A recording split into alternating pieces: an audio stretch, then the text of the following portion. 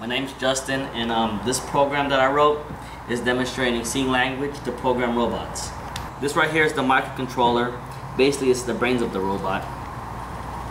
The IDE that we're using is RoboticC, and right here I have a bunch of if, else if, and else statements. It's the loop that I'm using to use these sensors.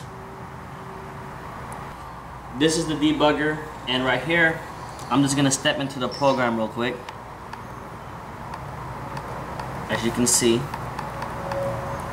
then right here we have a limit switch, and this is a bump switch, and I'm gonna be testing these switches.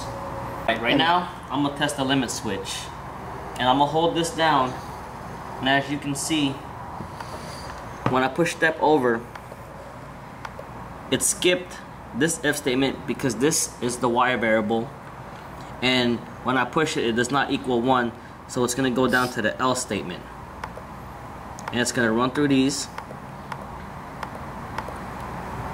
Now if I want to test the bump switch, I'm going to hold this down, as you can see, and it's going to go through this if statement, because when I programmed this thing, so when I push the bump thing, x equals 1, and it'll go through and then skip this else and this if.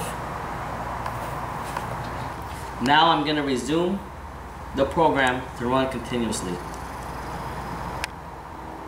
Now when I push this limit switch, as you can see, the red LEDs turn on and off, and when I push the bump switch, the green LEDs will turn off.